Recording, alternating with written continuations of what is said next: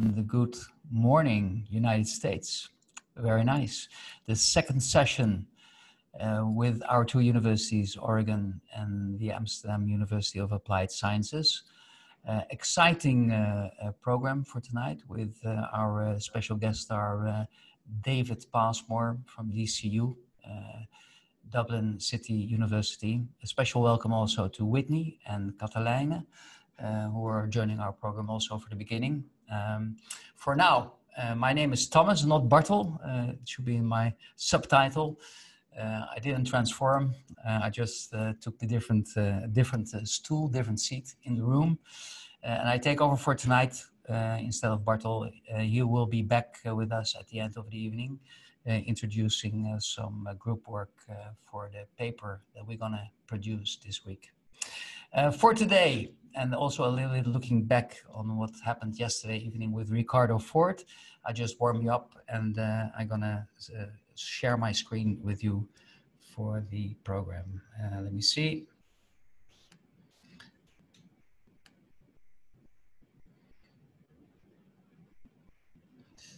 I am screening. Yeah, there we are. There we are. The program for this session, we'll start now with a welcome and introduction of David. And then David will hit it right away at 6:10 for a full hour with 2 breakout sessions. And he will immediately smack into your face after 5 minutes with some confronting questions about high performance, of course.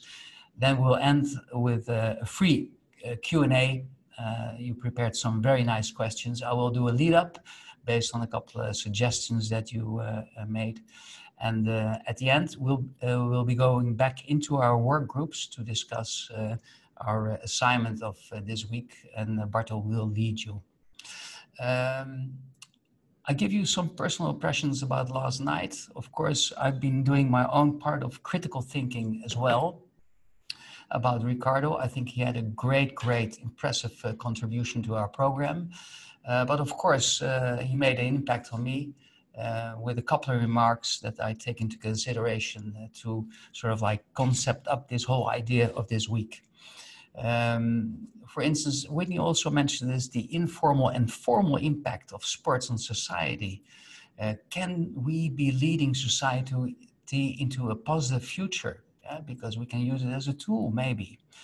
But also, values systems, they vary locally, per nation, eventually also per culture.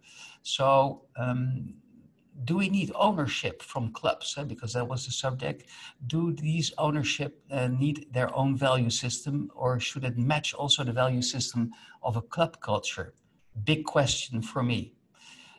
I think so. I think it is necessary to make it work on the long term, a sustainable solution. And should leadership have a value system itself? Because the club is not being led by ownership, but usually by the technical directors and management. And what I liked a lot and what I understand from his perspective, and this is very nice about this week, because this week is about the different angles, all the different perspectives that we're going to show and share with you. But his neutral opinion towards value systems, I understand, because Coca-Cola tries to strategically position itself into a neutral realm. They have to, because they're selling their beverages to the whole world. And regarding this different belief system and value system, they should probably take a stand into a neutral area. And can they, in that case, sponsor a club? Probably very complicated, yeah, with their positioning as marketeers, of course. Today we have a different angle because, like with Ricardo, you can see that his angle is from corporate to Olympic Federation. That's a real, like a global approach. So not local, like federations or commercial sport clubs, could be very local, but it's Olympic. It's a global planetary influence. So you need to be neutral here. Otherwise it will be complicated, impacting the athlete team. there's a different perspective today, because now we're looking more or less from the ground level, the coaching level and the federation level. So a more locally based influence system. The storyline, more or less, is that we have these 5 special guests, and we will focus today on the athlete team level management with David. David has been lecturing coaching and science and physical education at the Dublin City University. And what is very nice, he has a very rich background of practical knowledge as a coach at the very top level. But what I like a lot about him is he also understands the root level of sports. And both high performance director as well as a person who is specialized in the root development of the game. Of course, he's from high performance with British hockey. I think the British national men's team. I'm not sure, but I think so. And he went with the British women to the Sydney Olympics. Irish national men's team, high performance director of Ireland. Well, he did the whole charade of high performance experiences. And now he's consultant educator. I met him as an FIH, a World Hockey Federation educator, for the first time in my life. And I was impressed by his fantastic knowledge of the field of sport. Today, he will act in the role of head coach of the under 23-25 ladies team of Ireland and assistant coach of the national team of Ireland.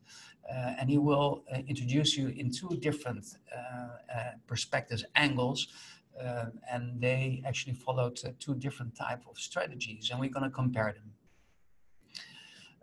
So to wrap it up, if you look at the strategy, governance and policy production in his environment, the program that he runs is basically a government-funded program, but he will also bring up the idea of a self-funded philanthropic program, impacting in 2 different areas, actually. The self-funded immediately to team and athlete, and the government funding, of course, through federation, or maybe immediately is Ireland Institute to the athlete and team. So it's a different angle if we compare that to yesterday. The sports ecosystem, what we will be discussing is not like a little bit our world, but it's really about the leadership of the coaching and technical staff in sports regarding their own teams, 2 teams, immediately impacting on the environment of the athletes and more or less more on the distance, the stakeholders. For now, what will be the key message? Where will we concentrate upon today is the policy approach to the COVID lockdown, of course. How did they manage around this subject? The senior women's field hockey team has been used as a topic. They qualified for Tokyo Olympic Games, and they're funded through Sport Ireland High Performance Institute. And also we will have a look at the junior women's field hockey team, the ones who are privately being funded, their program. This will allow us, of course, for a comparison of how national organizations dealt with the crisis with the teams under the auspices of compared to 2 different organizations. And well, I think we should sort of like give it a hit, David. We might, I'm not sure whether we'll be able to touch base with the local example of the domestic season, but for sure we will have a closer look at the senior women's field hockey team and the junior field hockey team and compare their policies and developments. Oh, that's 1 slide too far. David, I would like to give the show to you and stop sharing my screen and ask you to be part of our program with our lovely students. Welcome, David. Thanks very much, Thomas, and thanks for your kind introduction. I must admit, when Thomas told me who you had as your presenter yesterday, I was probably a little bit nervous about following up David, after... can I ask you to go in? Yeah, that's great. Presentation mode. Great. Yeah. So I was probably a little bit nervous, but we've quite an interesting story to tell about Hockey Island. And the pictures you see in front of you were probably unthinkable when I first started with the organization in 2005. So as Thomas said, I worked in British hockey. I was fortunate enough to go to the Olympic Games, World Cup, Commonwealth Games, won a silver medal in the Commonwealth Games. Whilst I was involved in British hockey, I was mainly involved in the women. And my wife is Irish. We have 5 children. So we chose to move to Ireland while I was still working with British hockey. And I was aware that at that time, Irish hockey had no high performance system. They had no full-time coach of either team. We had a volunteer coach for our women's team from the Netherlands, from Thomas's country, from where many of you from, Riet Cooper, who did very well on very limited resources. So I was comfortable moving to Ireland in the knowledge that those jobs were coming up and that maybe I could use some of my experience to make a difference. But it's very different from anyone who knows hockey in the Netherlands. I was in the Netherlands, would you believe, this morning in Amsterdam, in Schiphol, coming home. I know I've been involved in collegiate sport a little bit in Boston, and some of our players are currently playing in the American collegiate system with brilliant scholarships. And the levels of funding in both of your domains is far higher than we have in Ireland. We're a small country. We only have 5 million people. And only 12 million euro a year is committed to all of the high performance sports. So even when I came from British hockey, it was quite a shock to come into an environment where there was a total lack of funds. But I don't and never will. And one of the things we've always tried to insist in our players, we would never use that as an excuse for not achieving. So what I'm going to do, I read some of your questions, which were absolutely fantastic. So I changed the presentation a good bit this morning. So hopefully some of your questions will be asked along the way. So as Thomas said, then I came to Ireland and I worked for 7 years. And initially I was the performance director, the first ever performance director, the first ever paid full-time coach with the national men's team who I was with for 4 years.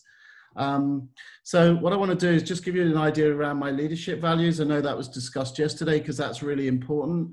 And then just talk about the 4 key drivers I use to build a system which has led both of the teams to achieve some level of success. And I say some level because there's always a desire to achieve more. And talk about the systems that we set up, where we were then and where we are now. And then just show you a comparison. So our senior women's team is now quite well funded, not as well funded as other teams around the world. The US team would be full-time, and the Dutch system is largely through their clubs, but most of the athletes are more or less full-time players if they choose to be. Our development teams, so none of our 4 under 16, under 18, under 21 or under 23 teams get any financial support whatsoever. And so as the head coach of the under 23, which incorporates the under 21 team, my start of my year is a 0 budget. Now that's changed a little bit through work that I've done. We now have some philanthropic support through a donor that given us 30,000 euro to invest in me, to invest in our players, but we start with 0. So essentially it's quite a challenging environment. So what I'm then going to do is talk about, well, what happened during lockdown and the 2 very contrasting situations of a state-funded team like the women's team to a totally non-funded team like our development team, and just talk about the different approaches. And the important for starting with the leadership values is hopefully you can see my values come out when I talk about, well, what did we do with the development team when we had the COVID lockdown?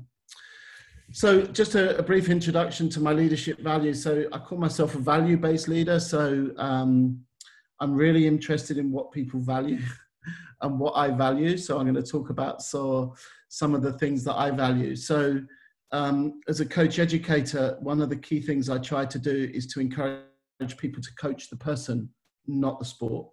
So actually knowing the person and being able to engage and connect with the person is most important before you're then able to make corrections and changes.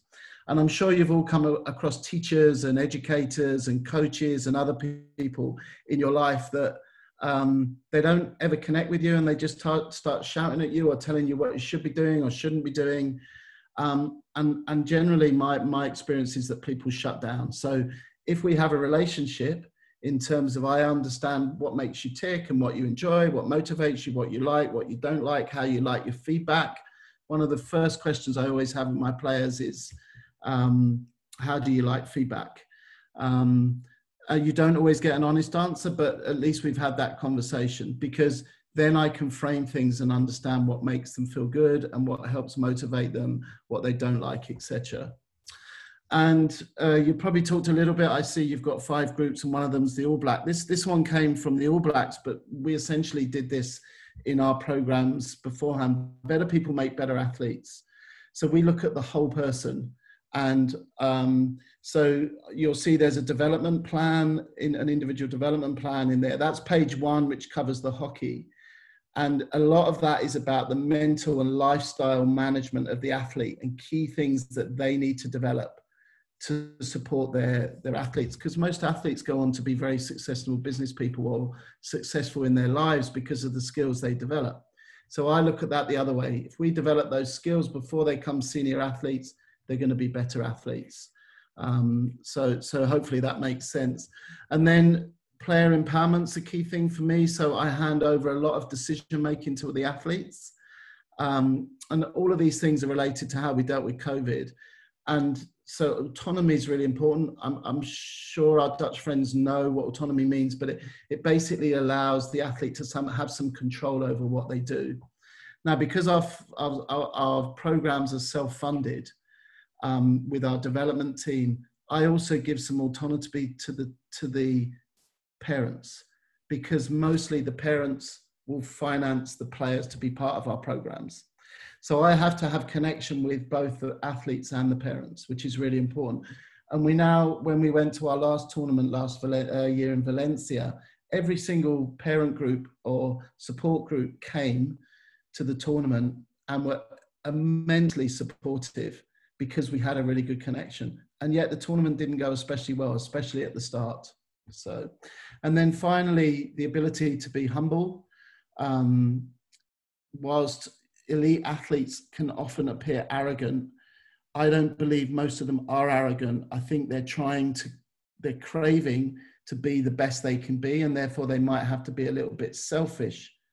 And therefore we need to allow that to develop and evolve, but we need to keep them grounded to the floor so that they're humble, winning, losing, if they're being super successful or not. And actually, life as an elite athlete is often quite a miserable time. Okay, I'm from an academic background, so during my latter part of my time with Irish hockey, I started a doctorate, and now I lecture. So I'm lecturing mainly in sports coaching and education. I work a lot in coach development, and there are lots of different theories about the best way of doing things. And I'm sure you may have heard of Ryan and Decky. So these guys' theory is self-determination theory. So this is the one I like and feel resonates most with my coaching, and therefore how I would see it's important for our athletes to be in a program. So I've talked about one of my values is empowerment. That's where the autonomy comes in. Belonging is my connection. Ensuring we build competencies, the other skills around them, the things that they need. And then everything we do has to have a meaning and a purpose. And that's probably the greatest challenge now COVID has thrown up. Because all of a sudden, we had a great program for this summer. We were going to America. I'd organized a 6 Nations tournament in Dublin that was going to be streamed live, and we had a sponsor, and we had all the parents involved, and all that's gone now. So why, what are they actually training for? So that everything we do has to have a meaning and a purpose. In that sense. So hopefully that just gives a little bit of a background for me. I want to start with this question because I hear from my sons, they're always talking about high performance cars and, you know, even there's high performance washing detergent now. But what is high performance? And I'm going to come back to this image in a while once you've had a moment to think about it. So you're going to get 5 minutes in your groups. The person with the first birthday, so you've got to work that out super quickly. If you're 1st of January, you know you're going to be the first. You're going to be ready to label them down. I'm just going to see what you came up with, but we won't be able to go into this late. So in 5 minutes, 3 bullet points. What is high performance sport? So if we can open the breakout rooms. Yep, rooms are opening.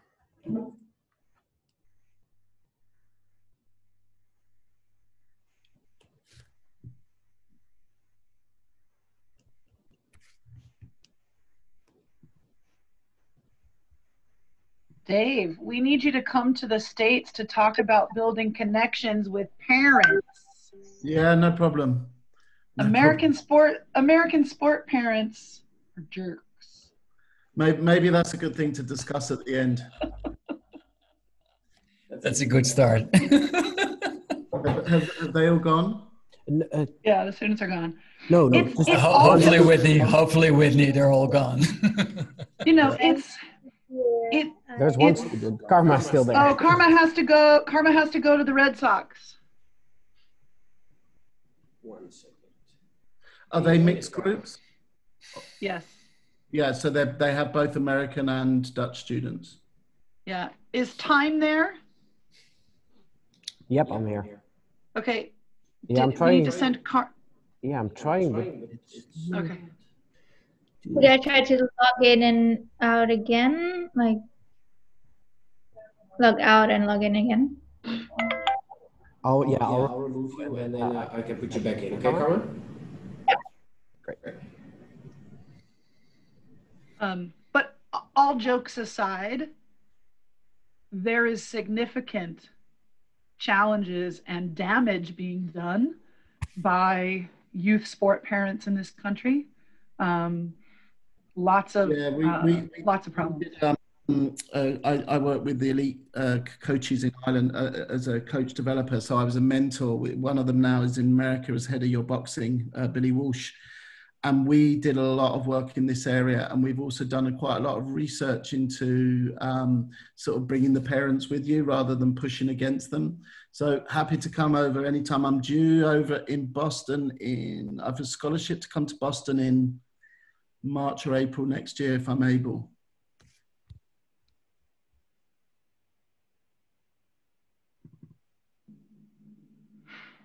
Yeah, I think you know, there's a lot of data here about the point at which there's a drop off in youth participation, and then the long tail damage that does when you have youth cutting out at a particular time, and absolutely one of the drivers is an often very negative relationship between parents and coaches and the young kids. And if the children have a negative experience where they are part of a negative interaction between their parents and their coaches, then they quit sport.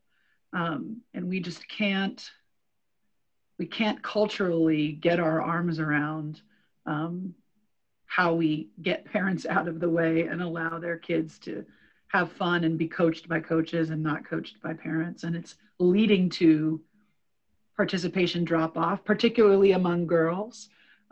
So it really is a problem. Sure. Do you think it's particularly bad because of the drive for the sort of scholarship, the NCAA? Absolutely, that's part of it. And I think, and Craig, you can jump in, partner, you know, it's also just cultural. It's this idea that parents are living out their dreams through their kids, that the performance of their children is a proxy for who they are as parents. It's all of that. And it's for scholarships, and it's for just the social cachet of your kid being the starting pitcher for the Little League baseball team that goes to the World Series. But but like I said, it's causing kids to leave team sport early, and that has devastating public health consequences and other problems.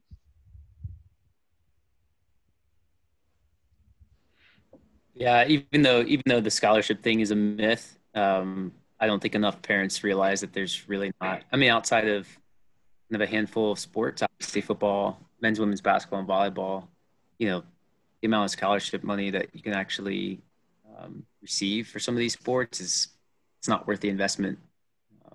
So I think it has a lot to do with that. What Whitney was saying, that social cachet. Yeah, it's interesting because we've got 3 American girls who've just arrived in Limerick, believe it or not, because their league's cancelled and they're coming over here to train. So it's going to be interesting because things are going ahead here as it stands. So they just want to continue their development because obviously there's no hockey for them now. So. I also think it's we're talking about a younger age because these are like 17-year, 18-year, 19-year-olds, David, I think. Yeah. But the parental pressure on the kids to perform and the expectation levels are unreal. Yeah. It's happening a little bit in Europe as well. You see this totally actually. It's a pack of expectations also about early specialization and all those kind of things. So indeed, I think the core idea has already been said by Whitney. It's the lack of enjoyment in the end, but just the pressure to perform, which takes away all the fun. You see also these injury patterns at the younger age, which are unbelievable. But this is something that needs to be picked up from by the schools as well, the way they look at sports. I think we need to go back into operational mode. So Whitney, there we go. Yeah, 5 minutes are over, so I'm gonna let everybody back in.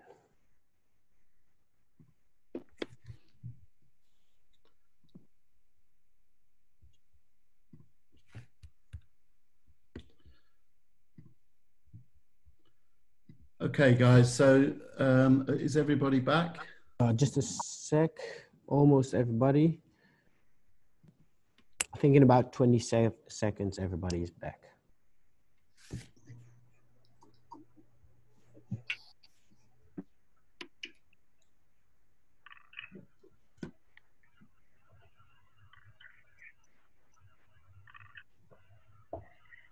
Are we good? Okay. We're just waiting for one team, FC Barcelona, but they should be back in about 10 seconds. But the rest of the groups are back. And yeah, everybody's back. Okay, excellent. So listen, I'm sure you found that quite a difficult discussion. And actually, if you read the research, that there is a total lack of clear definition, because what high performance is in one country and in one sport can be very different to what it is in another sport and another country. So over here, I call our collegiate hockey, field hockey, it's more of a social game. Whereas in the US, that would often be considered performance, if not high performance sport, because of the training level and stuff. So through my own doctorate, I did quite a lot of work in, my doctorate was into how we develop elite coaches. So the coaches working in high performance. And the definitions of high performance coaching for me gives us a really good understanding of why it's such a difficult domain to work in. And when we talk about COVID, I think that really emphasizes the domain where we were at that time when we had lockdown in many countries and certainly in Ireland. So if we just look at Chris Cushion, 2007, so he talks about structured improvisation. So you can't reduce coaching to a set of rules or guidelines. You can't take out a textbook and go, okay, I'm going to do this, I'm going to do this, and I'm going to do this, because there are so many variables and it's dynamic. That means it's changing all the time. So even if you just think about a training session or a game, there are up to maybe 25, 30 people involved on the pitch. Then there's all the staff. Then there's what's going on the pitch, what's going off the pitch, what influence other people are having, parents, cameras, etc. And then at any time you have to change you might be winning, therefore you might change your strategy, you might be losing, and therefore you have to change your strategy. So the researchers have started to talk about coaching at high performance levels being on the edge of chaos and trying to bring some order to chaos. Now, you can't totally structure chaos because that will have a negative effect. So this whole idea of the edge of chaos really is a key quality that anyone working in high performance needs to be, and the ability to bring order to it. So that's really important if you think about those many different variables. So now we understand how kind of different high performances to maybe what some of the stuff you wrote. You probably talked about the level, you probably talked about the amount of time athletes were, whether they were full-time, part-time, what resources or facilities they had available to them. I'm just going to go back a slide because possibly the best definition of high performance was demonstrated by this story I can tell you when I was Irish men's coach. So there's a guy called Anders Ericsson, who is a very well-known sports scientist in high performance sport. And he defined high performance once as we all love to look at beautiful things. Like I live opposite the mountains. We built our house in Ireland to overlook the mountains. And most people enjoy to do that. The difference with high performance is people involved in real high performance are not happy just looking at it. They've got to conquer it or they've got to climb it. So the story comes from when we took the men's team to Cape Town. So that's Table Mountain. You can't see it on this picture, but there's a lovely cable car. So we went up the cable car. We had an afternoon off. In 12 days, we had one afternoon, one full day recovery. So we went up Table Mountain, and we used to train early in the morning because it was very warm. It was 38, 39 degrees. So training would often be at 8 a.m. And 2 days later at 8 a.m., we were 6 players of the squad missing. And they got back at about midday. And what they tried to do was to climb Table Mountain from the other side themselves. They took a minibus, and those 6 players were not the best players in our team, but they were the 6 who drove the team to qualify for the Olympics. And that was the first time Ireland had qualified for the Olympics since 1908, when they qualified for Rio. So that just gives you a perspective, and that's how I always describe high performance. It's about not just about the achievement, it's about the journey to achieving and the will to achieve. So when I took over as performance director of Irish hockey in 2005, the men were ranked 24th in the world, the women were ranked 16th in the world. I was publicly quoted at the time as saying that we had the ability within the teams to reach the top 12, and people, including some of the players, laughed at me. So one of the things we lacked was a high performance culture, and we lacked a belief system.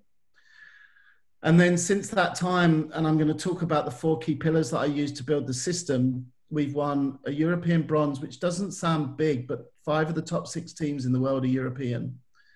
And we beat England in the bronze medal. We lost to the Netherlands in the semi-final, 1-0. They went on to win the final. And then we beat England. Now, England have a 5 to 6 million euro program per annum, full-time athletes. 4 of the players who played for England that day had formerly played for Ireland, but chosen to defect, to go to England because they get paid an annual salary. And we beat them in London. So it was particularly special but it signposted us then for the qualification to the Olympics in 2016. I'm going to talk about the women winning the silver in the World Cup in 2018, because we had a whole load of KPIs, critical performance indicators, and goals, but we never talked about winning a World Cup. And then just last year, we qualified last November for the Tokyo Olympics. That's the first time a women's team of any nature has qualified for Ireland for Olympic Games, and the first time a women's hockey team has qualified. The silver medal in the World Cup, if I just want to put this in perspective, in Ireland, we're dominated by Gaelic games. So they're amateur games that are not played internationally. And that takes out 600,000 people straight away. So hockey is an exceptionally small sport. And no Irish team had ever got to a World Cup final in any sport. So for our women to achieve that, that was really important. Okay. And then, so from going from 24th in the world and 16th, the men rose to 9th at their best, and the women are currently ranked 8th. So it was quite a big turnaround.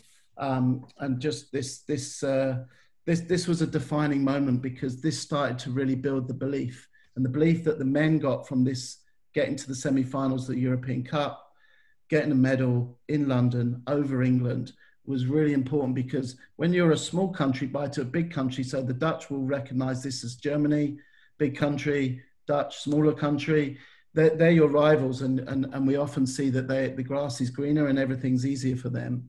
So that really helped believe our belief system. So just a little bit about Ireland. So when I arrived, I had to learn this.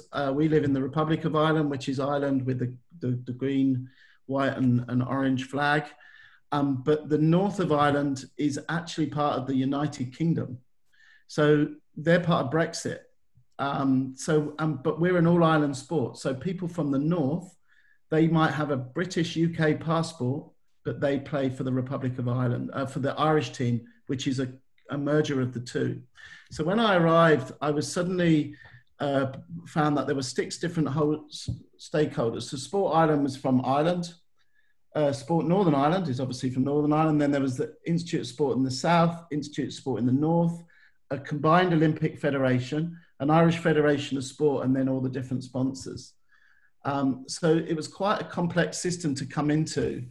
And actually it got worse, because we had no paid staff, we had no national training facilities, no carding. They never even considered giving a team, especially a hockey team, a carding system. So they got no funding to be elite athletes. So our athletes were effectively working full time and trying to train like full-time athletes. The mindset or understanding of high performance was non-existent. We had very little budget. And a lack of belief and disjointed structures. So what I tried to do was to give us clear aims, so everybody knew the direction we were heading in, to find good people that would help us achieve those aims, and then build structures and systems for the long term. Because what I did was I researched other successful team systems, and French soccer, Spanish soccer, or football, the Australian women's team. When you look at any team, it takes about 7 years to build a successful system, minimum.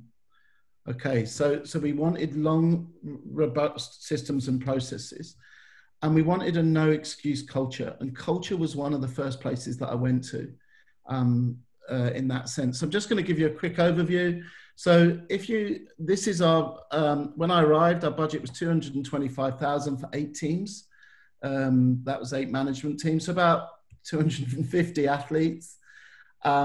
We got that up to about 800,000, and this is the last 2 years that you can see on the sheet. So if you look there now, Hockey Ireland, it's got a star by it. Last year we got 520,000, and this year, Olympic year, we got 730,000.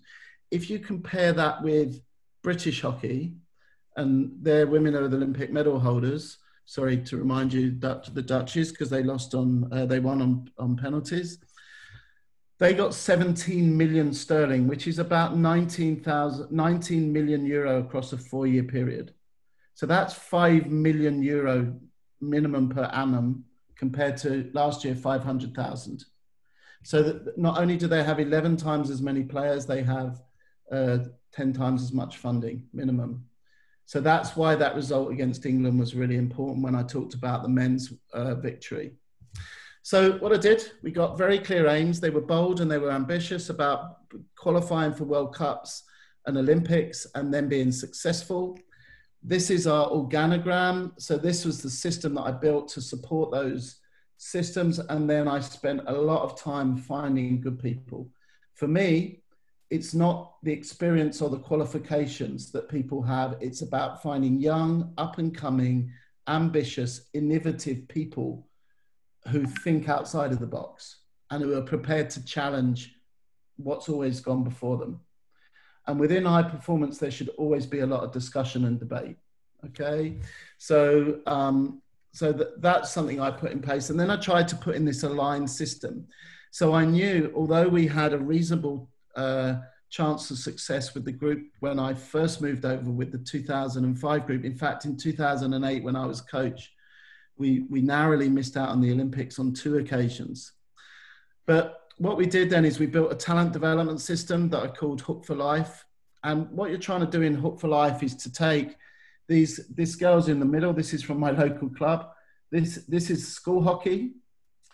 Within your school, you then get paid your 4 regions or provinces in Ireland. So there's Munster, Leinster, Ulster and Connacht. So we live in Munster. So if you're a really good school player, you try and get picked for your province. And then you're obviously trying to play for Ireland. And then what we tried to do was align and systematically develop the players to fast track them to become the best senior players possible. So the fact that we didn't get success until 2016 was not surprising with the men or the women with 2018, because it takes a long time to develop the system and then develop the athletes. If you look at my program, I'm very overt about our objectives. So this is the national talent group or the under 23 group. So we will define the training hours. They do 84 strength sessions a year, a minimum of 30 conditioning running sessions, although that has more than doubled this year because of COVID. But our program outputs, what we're looking to do is get 5 players per annum to play at the senior level and 3 of them to achieve more than 50 caps. So that's my role. And I love doing this. I could easily be a national senior coach, but I love doing this. Of the GB team that won gold in Rio, 9 of those girls trained with me for 5 years. And I believe that the platform that gave them to move forward is really important. It's a difficult one because most coaches want the credit for having achieved the gold medal. I'm quite happy sitting back, watching those girls on telly, knowing that I contributed in some way towards their development. So this all fits into an overall system. So from 6 right up to 60, if you want to carry on playing, that builds on what the coach does, what the player does, how we structure our games, sports science input, and we recently reviewed that, which you can find online. And what we've done is we've done a lot of research into developing high performance systems. So we've reviewed the system against the most recent research that my colleague Anya McNamara has done quite a lot of work on. And if you look here, some of the key things that are challenges for us, we have schools, we have clubs, we have provinces, and we have national teams, plus college teams. So we have 5 types of team. To get a truly aligned system where every coach, where every conditioning coach is doing the same thing is not easy because they all conflict with each other. So what you have to do is to have a long-term vision and a purpose, which was far more difficult in 2005 than it is now because we've qualified both men and women's teams for Olympics, and we have a silver medal in the women's next and a bronze medal, European medal around the men's next. So now people can see that the long term is better, but bringing people together is an exceptionally difficult thing to do because coaches are egotistical. They want their club team, they want their school team to win and to come first. So that's where the parents come in, because the parents have to help work in that respect. So what you need is a lot of coherent messages and support from all areas. And I won't go into that now, but we're trying to bring everybody along with us, all those different stakeholders, and that early success has no link to long-term success.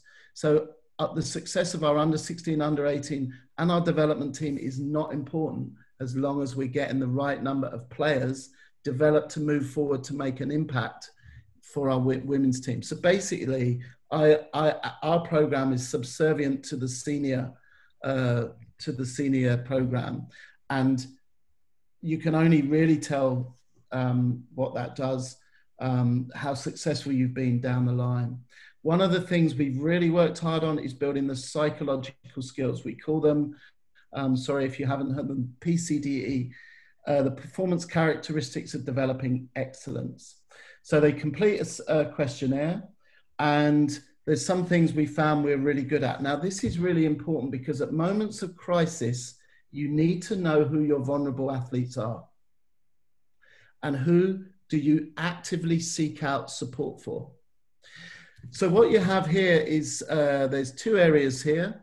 The dashed line is the ideal profile, and the blue is where our team currently is. So there's a few areas that we need to boot. Now, a key area is seeking and using social support, down on the bottom left here. So we knew when we hit COVID, this was really important that we created a social network for our athletes.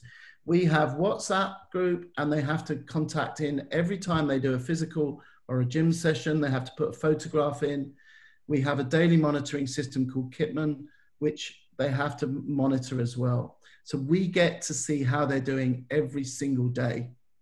So myself and the strength and conditioning coach, who is an absolute godsend, we work very closely on monitoring how the athletes are doing. Here's another one, adverse response to failure. So they're really poor at not being, because they're perfectionists. So when things don't go right, they struggle, and things weren't going right in COVID.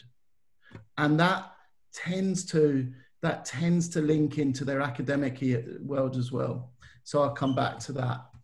So we wanted to develop the mental side as well as the thing, and this links into our culture. So one of the most important things we did within Irish hockey as a whole, with our staff and then with each team, is we built a shared belief system and attached the belief system to a set of performance behaviors. So you've seen this all the time. We would have the athletes, even if we had them 20 hours a week, we still, that's 368 hours in a week. We don't see them for nearly 350 hours a week. So what are they, sorry, 150 hours a week. So what are they doing in that time? So even if you've got your governance structures, your protocols and your processes and policies, that's not important. It's what goes on beneath the surface that you don't see. So the way we did this, we took from business, Edgar Schein's 3 levels of building a culture. What was our artifacts? We've associated really clearly with our Irishness, what's important to be Irish, like the All Blacks, the haka, the black shirts, the silver fern. But we've also consciously built a belief set of values. And that's why I delivered my values first, because we have to understand what are the individual values and attitudes within our group, and how can you mold those collectively to build a collective group of values, accepting that there are different types of person in a group, and that makes it stronger. And then we consciously talk about performance behaviors. And that was when I first started, we had to move from these easily shapeable things to the performance behaviors in our younger athletes that were durable. And if you think back to the 6 athletes who went up Table Mountain, they already had those. So we use those as role models with our younger athletes. So they were the 4 kind of things that I looked to develop. And I know some of you have got some questions around those things. So we went to London in 2018. And there were 16 teams in the World Cup, and we were ranked 15th. We were in a pool of 4. And if you came bottom of your pool of 4, which was where we were ranked, we should have come bottom. We were in a pool with America, India, and England, the hosts. And we weren't expected to get out of it, but we actually topped the pool, despite losing to England, because England and India drew. And what really got us off to a good start was we beat the USA. And then we oddly played India then in a quarterfinal, which we won on penalties. So that mental side of the game was really important when that kicked in. We knew who could come on. So then we went to a semi-final against Spain. Now, I'm not sure how many of you know field hockey, but I'm just going to play a bit of video here. So there were 10,000 people. And what always makes me laugh, having born and grown up in England, that the Irish don't particularly like, when it comes to sport, the Irish don't like the English, but the English will always support the Irish. So we turned a 10,000 seater stadium into a green domain. So this was the semi-final. We'd never played ever in a semi-final, as I said earlier. No team in Ireland had ever played in a semi-final at World Cup level, and the game finished 1-1, and it went to penalty shuttles. So you can see each team has only scored one each. So it wasn't, you could tell the pressure kicking in. And watch this. Here comes Riera. Riera to the top of the circle. She paused against, he looked for the lob. Can you believe it? Can you believe it? Lola Riera. So now it goes to sudden death. Whoever misses goes through. To give Spain the advantage. And this is my favourite player. She actually plays in the Netherlands. I think this girl's one of the best players in the world. Our keeper, Aisha McFerrin, who spent 4 years in America on scholarship, and this is to go to a World Cup final. So the team ranked 15th, one opportunity to go to a World Cup final. In these 8 seconds, Pinder scored with her first shuttle. Pinder scores with her second.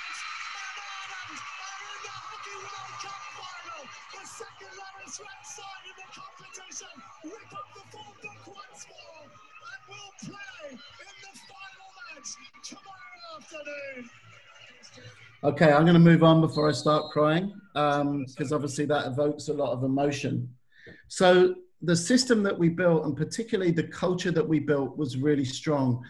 And what was really interesting about the girls' approach to that, because I did a lot of the work, early work in terms of building their culture towards that World Cup, was they wanted to enjoy themselves because nobody had ever been to a World Cup, and they didn't want to kind of not experience something they'd never done before, which if you get too aroused or too over-motivated or feel all the pressure. So they just said they go out, enjoy themselves and give it their best. And I genuinely believe that that got them to the final. And all the hard work that they'd done in their preparation allowed itself to manifest itself because they were relaxed. So there were massive benefits then to this, and this relates to where we're going now with COVID. They now went on to sport team carding. So Irish hockey receives money that it divvies out to the players, that allows the players to take time off work, to get expenses to be paid, basically. They got 2 major sponsors, and individual now have sponsors. They weren't allowed to use the Institute of Sport because they weren't highly enough ranked. And now they get full access to full-time staff, gym, medical, psych, performance analysis, fitness testing, nutrition, lifestyle, and more guidance, which is really important. They got an employer support system. So most of our athletes are with a company that is sport friendly.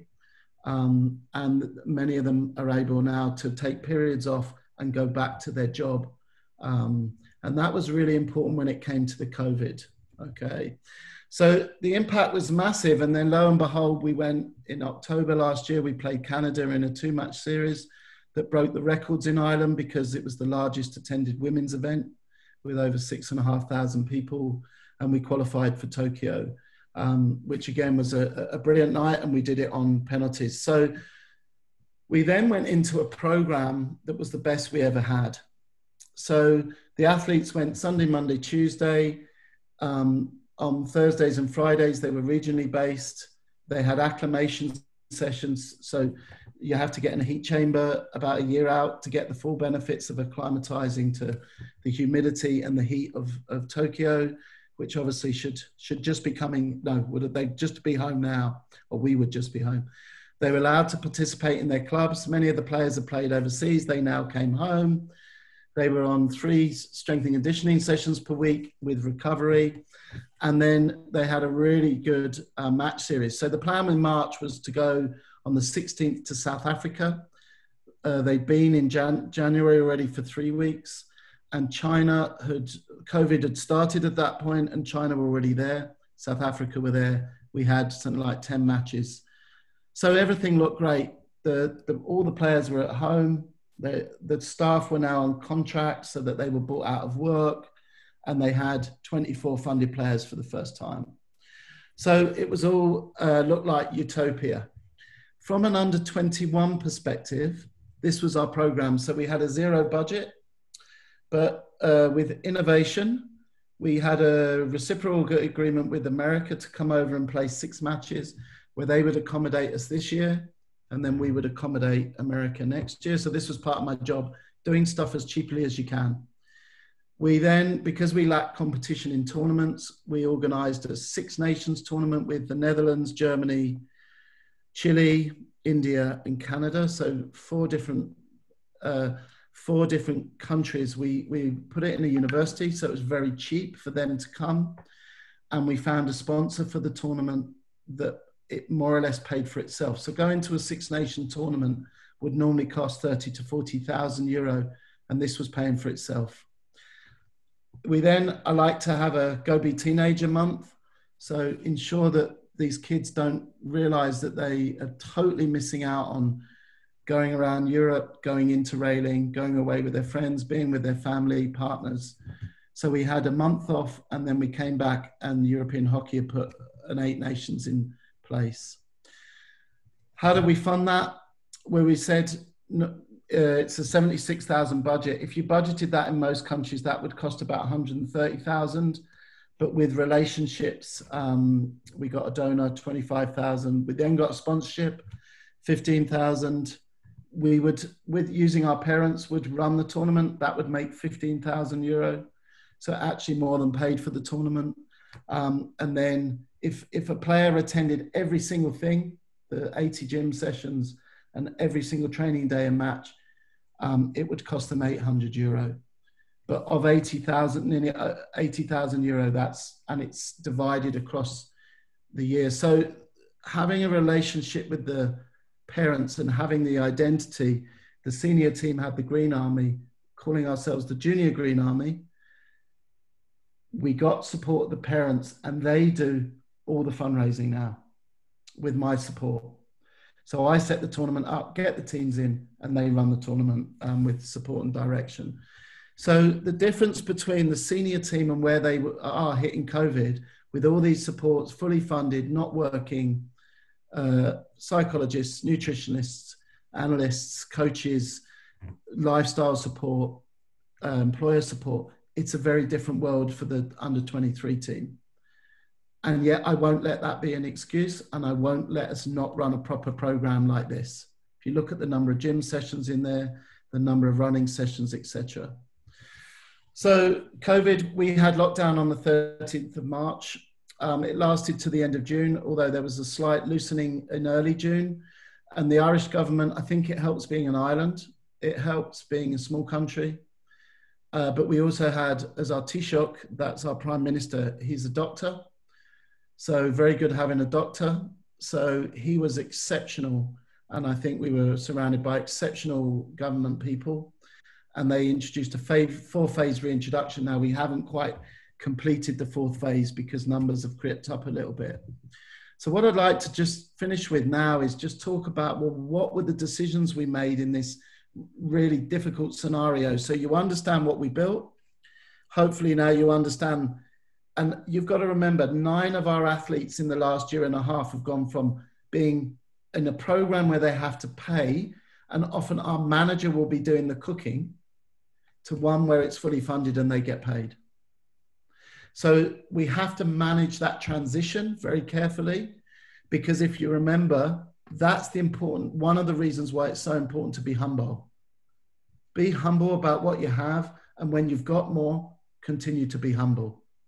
As my phrase with the girls is, be humble and keep on being humble. All right, the keep on is sometimes harder. So the senior program, with its focus on Tokyo, they had a budget, nearly 500,000 from the government. They had all the staff they needed. They had all the protocols and policies, but they also had this trip to South Africa, which was allowed at the time they would have left Ireland. Compare that to our group then, the under 23 group. We're focusing on Paris. Yes, we had a great program because that's what motivates players. They want to play against the Netherlands and go to America. We were going to play in North Carolina, where the weather was hot, and we could, if some of them were really good, they would have got some acclimatization to move into the senior team, maybe to go to the Olympics. But other than myself, every single member of our staff is also voluntary. So they give up their own time. The major part of our program for the year happened outside of the collegiate year and outside of the domestic competition year. So whilst the seniors had already had a lot of their program, our program was ahead of us when COVID hit. And then when COVID hit, they all had the changes of online in learning and exams. So if you think about it, the senior program are under strict Sport Island guidelines. And when that happens, they have to be 100% squeaky clean, which slowed down a lot of the decision making, because it went from government to sport department to liaison and then out. It took a lot of times to make decisions. But when decisions were made, they then had the full-time staff to support them. We had a little bit of control from our hockey island, but to be honest with you, because I'm a performance director, I more or less run the program. And I had to call the shots, and I had very little support or guidance. Did we go to America? Did we still try and run our Six Nations? Did we continue with our strength and conditioning, or just did we take a complete break?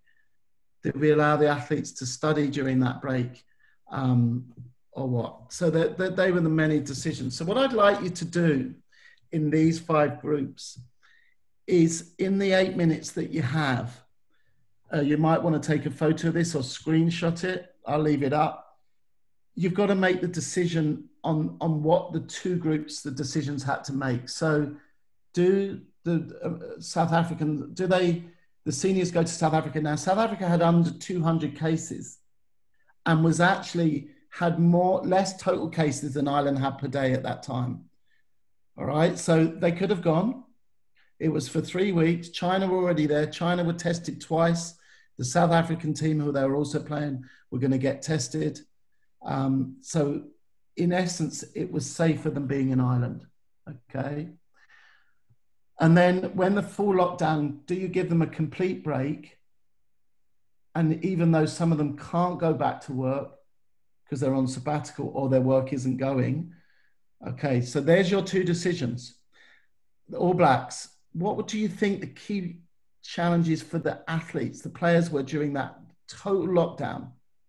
They were going to Tokyo. The decision not to take out Tokyo was made 7 weeks after we were on lockdown. San Francisco, we are now back training for the first time. They had their first training camp for the senior team this weekend. What do you think their key concerns are? Because I can share them with you. And then Barcelona and Celtic, the 2 football clubs. Tell me, do we go to America for 10 days? Do we have our Six Nations at the end of June with those countries coming, India, etc.? And then Celtic, if you can think, do we continue? We had a whole month, Go Be Teenager month. Do we take the break in July, given the lockdown was till the end of June? Or do we go back and change the schedule and train? Okay. And then you've been through lockdown, most of you. So what skills do you think the junior players developed, and what were the benefits they found of being in lockdown? So they're your tasks, folks. You're going to have to elect a leader straight away. You have 8 minutes, and I really look forward to what you hear. If you want to write it down so you can put up your sheet on the camera. Okay, let's go to breakout room. David, due to time, we're going to do 5 minutes in the breakout room. 5 minutes, perfect.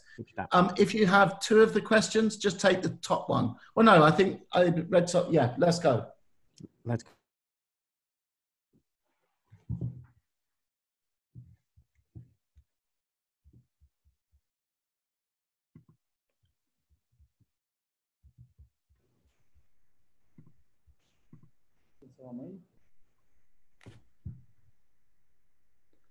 Have they all gone? Just one.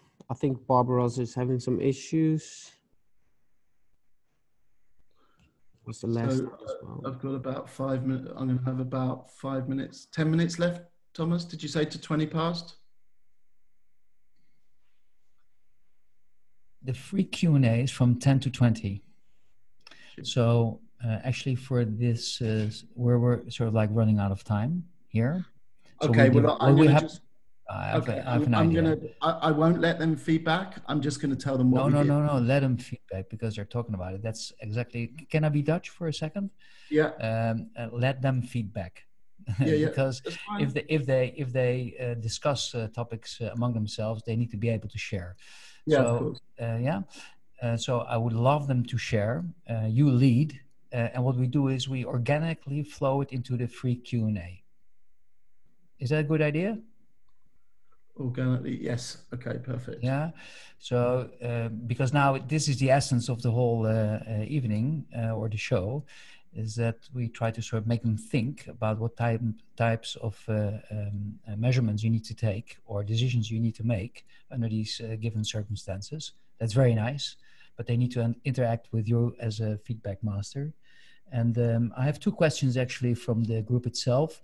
I'll see if there's a time to lead it up, but one of them is, what has been your greatest challenge in adapting the way in you coach and manage high performance under the given circumstances?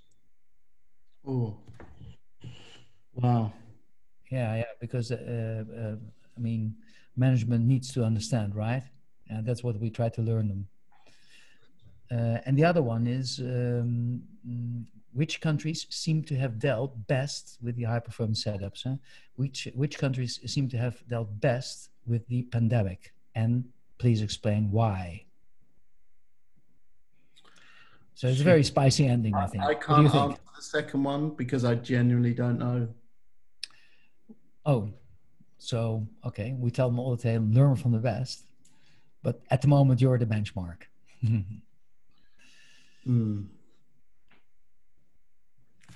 Okay.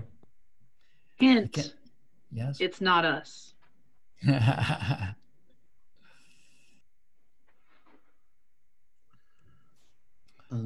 Tijn, how many minutes do we have in the rooms? 2 minutes left. 2 minutes left. So one of the rooms first. You do that, David? I can answer the question. Yeah, I can answer. Yeah. We might put up the. No, we will not.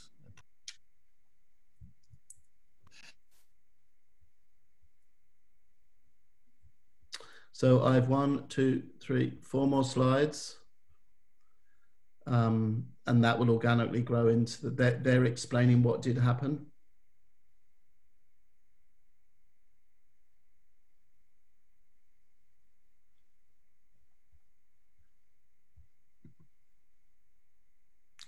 Yeah, okay. After 10 minutes, I will hand over to Bartel because he will introduce the work groups on their topics and coach them. Are we fully clear? So from 9:10 to 9:20? Yeah, it's you. Yeah. Okay.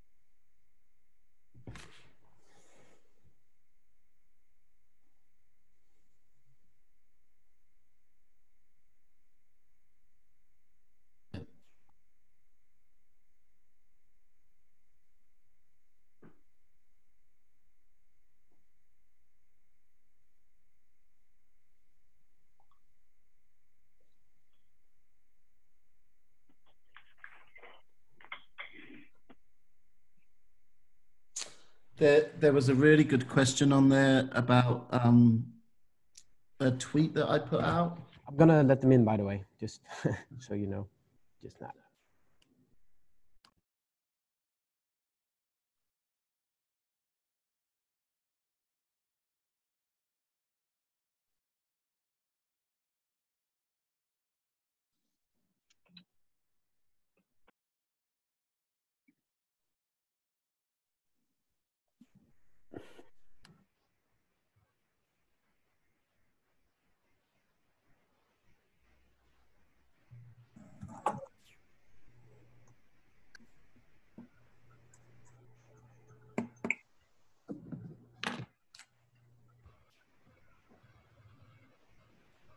Just waiting on one group.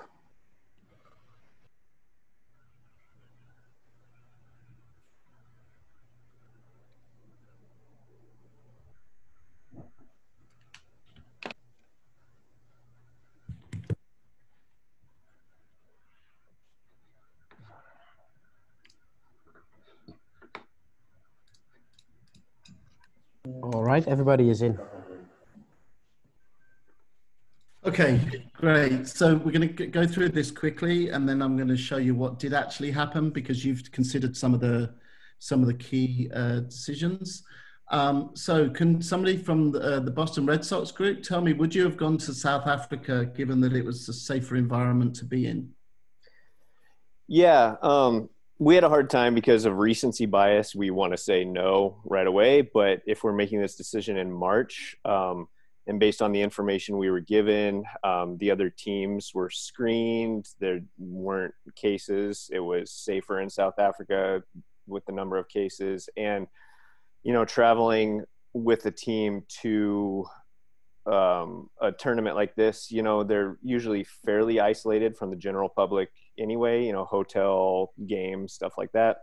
So we said in March we would have made the decision to travel to South Africa. Okay, and that's interesting because that's a decision I would have made. But the staff and some of the athletes were very concerned about getting back into the country. So it wasn't the going, it was the coming back. So actually they chose not to go, and they actually lost the flight costs. So they would have paid for the flights in full, and they chose not to go to South Africa. Now, given, and I think your rationale was very relevant. And that would have been my rationale. But the difficulty was that the government wouldn't give them a guideline, but they also couldn't guarantee they could get back into the country. So that was one of the key things. Would you have given the athletes a break, especially when the Tokyo was cancelled, was postponed by 1 year? So we didn't talk about this as a group, but I can answer, I've been a coach, and I've seen just since the crisis started, and I'm a swimmer, so I can speak to this a little bit. I've seen athletes coming back and putting up really good performances because of a forced break where maybe they were training too hard before. So in my sense, just putting on my coaching hat a little bit, I probably would have, because sometimes athletes need that break mentally and physically. Okay. And that's exactly what the coach on the management team decided to do. So for some of them, it was the first time they got 3 months off. The problem with it was that their carding funding was also withdrawn. So for some of them that thought that they were getting money to live for a period of time, that did not transpire. And that was the difficulty for many of the athletes. And that made that quite a difficult decision. Although I don't believe it's caused any major problems. And for some of them, particularly those who've been nursing injuries over a period of time, it allowed for some really good prehab and proper conditioning without the wear and tear of constantly running on a hard surface, twisting and turning. Okay, we'll stick with the senior team. So the All Blacks, what were the key challenges for the players, do you think, during the COVID lockdown? So now that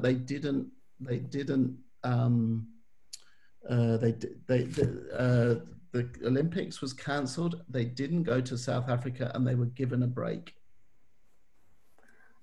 So we think the biggest challenge for the players was the lack of training facilities. If they all went back home, not everyone has access to a home gym.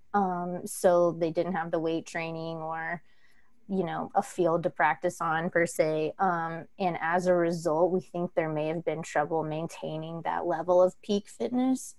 That also can translate into time being spent with families. If any of these players had young families, you're devoting more time to like childcare and any other household duties, maybe picking up slack.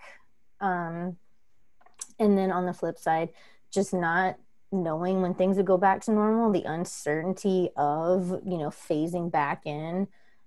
So there's some players that would probably be comfortable traveling versus some that would be reluctant. So the team dynamic could be shifted. There may be some disparity in exactly when would be the right time to hop back on the training circuit.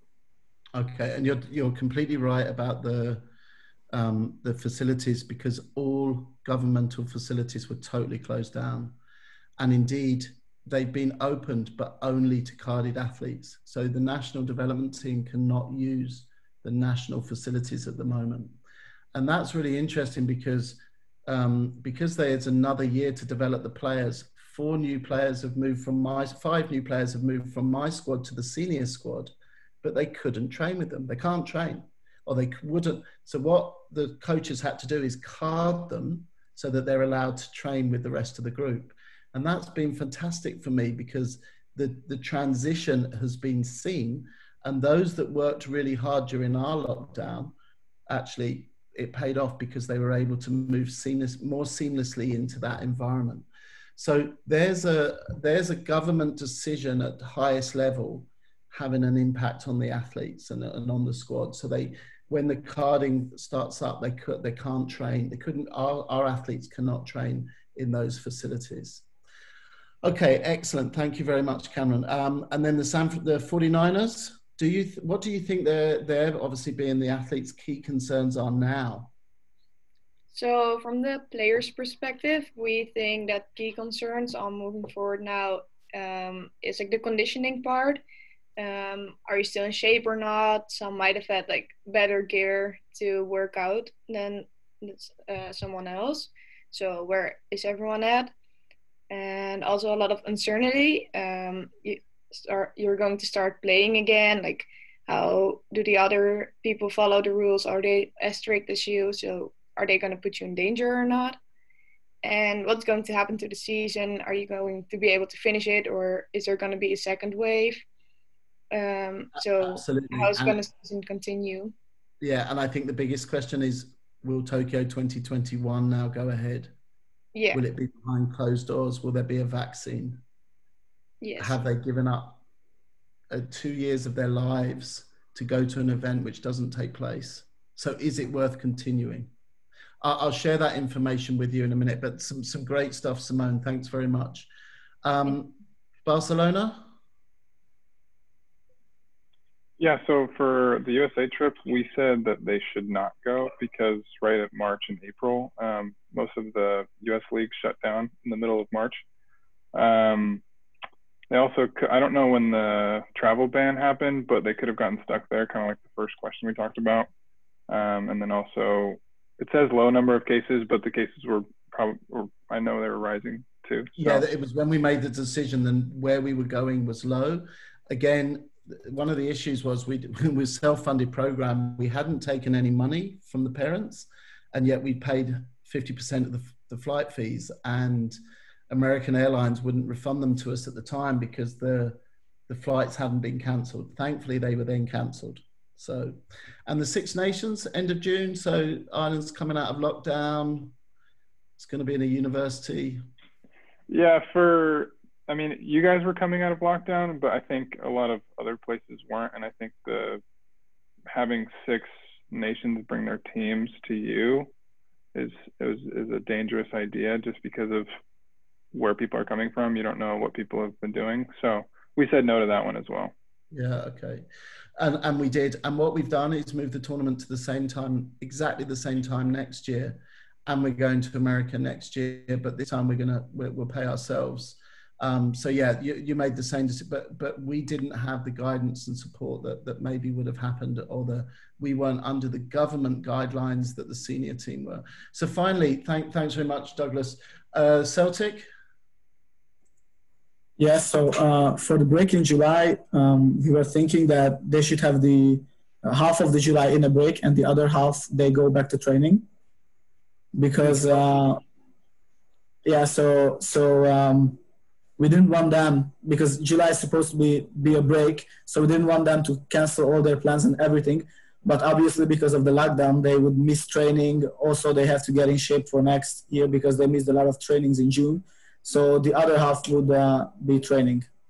Okay. And so what we did is we stuck with our initial decision that July was going to be a protected month, and we gave them July off because we were worried of the mental impact of them not seeing their friends for 3 or 4 months. We'd promised them that time. A lot of them had holidays booked. So did we as staff, and obviously my staff are volunteers. So we stuck to the word, and therefore we gave them July off. So hard, you know, I can see why you came back to that, but it was also informed by what we did before. So whereas the senior women took a complete break, we actually increased to 7-8 physical sessions per week. The reason we've gone from an under 21 up to an under 23 squad is because physically the elite teams, the senior teams the conditioning levels are so high, you can't go as a 20 or 21-year-old direct to that senior team. But so our athletes are not necessarily properly conditioned. The second reason is we were very concerned. This is really important. Myself and the psychologist who's a volunteer and our conditioning coach who reads their daily mock were very concerned about the vulnerability of these girls and did they have the skills to cope. Number one, they come out of college. Number two, they had to live with their families. Number three, they couldn't visit their friends. Number four, they had to study from home and were isolated. And then we take routine away from them. So we actually made the program physically different and much bigger. And I should have mentioned that the senior team, every girl got their own weights at home. Literally, they stripped every gym they could find and gave them weights. And what skills do you think the players developed, Roland? Well, we thought that they definitely develop self-regulation, like how they train, how they do everything basically. They learned or developed how to maintain a healthy mental health, mostly because I think this time was really stressful. So that a skill they learned, and also maybe to plan in the future for financial savings. Because I think that this whole lockdown and everything was so sudden, and also have an a big economical impact. Now they will think of the future to have some savings up for stuff like this happens again. Hopefully not, but yeah. So these are the programs. The women basically took 10 weeks off, and then they've gone back in June, July, August to around now to regional only. So people don't have to travel. They're not allowed to travel in cars together. So this is where the senior team will be restricted and the junior team isn't, because that's a national guideline. What we did a 4-phase with the under 23s. They had 6 or 7 S&C sessions a week. We did self-testing with them so they could see they were getting fitter, because that then showed it was worthwhile and it was making a difference. So we did a 5K, 1K and a 16 lengths of a pitch test. We offered psychological support and our psych touch base with every player we deemed as vulnerable. And I did individual meetings open. You can book one whenever you wanted, about 3 times. Okay, so we knew who was vulnerable and we allowed them to focus on their exams. Then we did a 6-week team challenge. So the exam times are very varied, so it wasn't overly difficult, but we split them into 5 teams for 6 weeks, and they had different tasks. We had a quiz, they did a TikTok, they made a video as a group, and we had prizes and everything for that. But it brought them together. Remember the importance of connection. And some of the girls were new into the group, so we gave them July off, so they're back from their time off, and now we're just going into a regional phase. So that's demonstrated there. The difficult thing we have for them is, well, where is the focus? The team know they're going to the Olympics. Our girls don't, and that's our goal at the moment. This was the feedback a couple of weeks ago from the senior team about coming back to training, and there's some really interesting ones here, because some of the teams that went back in other sports got a lot of injuries because they went back too quickly. Okay, there's people worried about travel, okay, that the standards may drop, okay. Are the Olympics themselves going to actually take place, okay? And other aspects of their life had now become a priority. and their plan that we think 7 or 8 girls will retire after the Olympics if it had gone ahead this year. Are they going to stay on? Will they make it? Is it worth it? Are they putting another year of their career on hold? So a whole load of uncertainty. And I think if you look at how governments have acted, for me, it's the government who've given clear, strict guidelines and clarity rather than way uncertainty. That helps. So how do they feel about going back to their national training in full, so coming together rather than regional with the seniors? There's a lot of apprehension. 3 out of 5 are apprehensive about doing that and unsure about it. So whereas you would hope everyone would be excited, so there's real challenges there now that need to be dealt with. So I'm going to skip this part. Well, very quickly, this is about good talent development, and what talent needs to develop is it needs setbacks.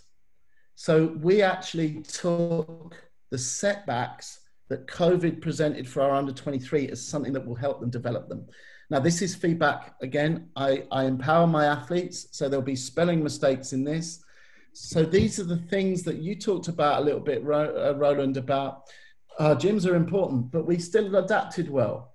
The biggest problem our players had was for once in their lives, they had no routine. There wasn't school timetable. There wasn't lectures because the lectures were recorded, and they didn't have a gym time. They didn't have a training time and a place to be at. And some of them really struggled with that, but most of them acknowledged it was a skill they developed. Some of them struggled to turn off, okay, and actually found ways to take a break. And we talked about that. We gave them mindfulness apps and stuff, okay. And for a lot of them that might have been a little bit burnt out, they started to really miss hockey, okay. And they were the fittest they've ever been at the end of those 6-8 weeks. So we feel adding in and keeping the program going was the right thing to do. And that has been fed back to us time and time again, not just by them, but by their parents. Okay. David? So that they learned loads. Yes, that's it. Finished. Okay. Oh, okay. Good. Okay. Questions? Yeah, we're really running out of time. My apologies. No, it's okay. I enjoyed it to the fullest. Only we are limited to a time schedule. I think we do not have sufficient time for real questions. We have 3 minutes still to go. So on behalf of everyone, the universities and the students, I would like to thank you a lot about the great topic that you covered with the 2 teams. I would love to have you back in Amsterdam at some stage to invite you in our programs over there. I hand over now to Bartel because he will. Sorry. Can I just say, Thomas, to the students, I'm on WhatsApp, LinkedIn, Facebook. Please send me your questions. I have to go into lockdown myself now, self-isolation for 2 weeks, having been in that awful country, the Netherlands, bringing my son to college. So please contact me. I love to engage with you. Okay, great. Thank you. On behalf of all of us, thank you very much. I hand over now to Bartel.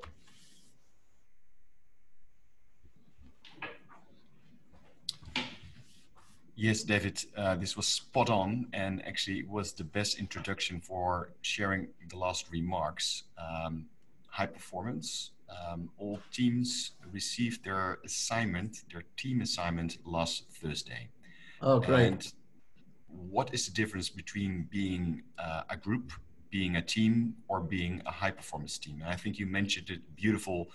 It's not only the result, it's also the journey and the will, the legacy you leave behind. So basically all groups will be now placed back in the breakout rooms, and you can stay there for 2 minutes, for 1 minute, or for 5 minutes. But the only thing you now discuss before we leave is what is it that you want to leave behind with your team? Is it only the article that you want to write, or is it something else? Because the assignment you received was quite broad, maybe even vague.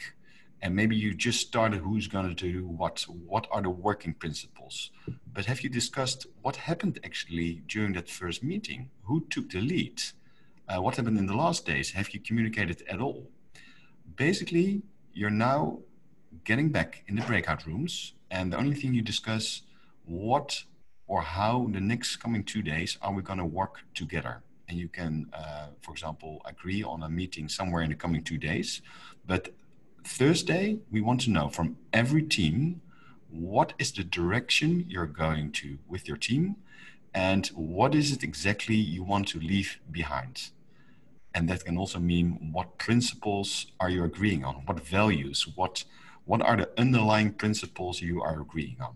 So we're going to leave you now behind. You can stay for a couple of minutes in your breakout room just to discuss how you're going to communicate in the next coming 2 days, but you must come together somewhere in the coming 2 days so that next Thursday, after the session with Casimir, you're going to say to us or share to all of us, what is the legacy you want to leave behind? And what does it mean also for the way you are going to cooperate? Again, David, many thanks. Good luck. You can stay in your breakout rooms, and we will see you tomorrow, same time, same place. Cheers.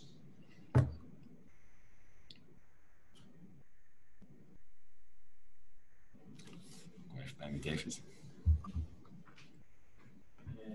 Yeah. I'm just sending you a WhatsApp there, Thomas. Yes. Sorry, my timing. You made us sweat. Hey, we weren't sure about your last slides. Yeah, that was there. Yeah. Well done. Well done. Well done. It Thank was you. spot on. Yeah. Spot on. Okay. Yeah. Very good. Less of the COVID, just because of the questions that were coming in and where their interest was. I know that was the topic, but I think it gave a rationale. Everything else gave a rationale to why we did what we did. Yeah, you build it up to a climax. I think it would be great to be able to talk in length with them about the implications and the things that you can do, because they have a lot of opinions. There were a couple of really smart questions that we couldn't touch.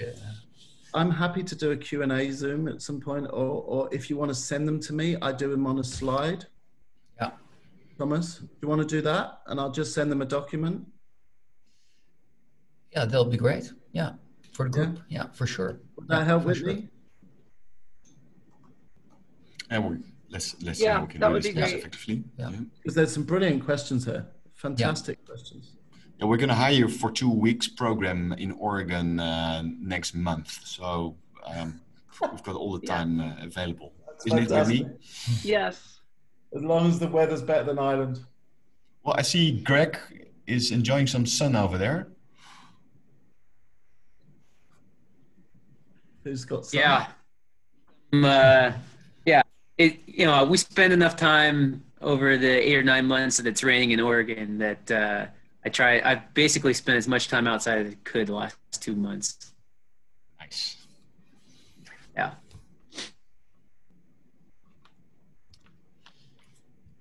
All right. I think we're good for now. We're good for now. David, it was perfect. Many thanks. Okay, sorry about my time. I will do that so that they I'll give you a call. I'll give you a call later on. Okay, I'm in the car in about half an hour. I'm going to see my American students from University of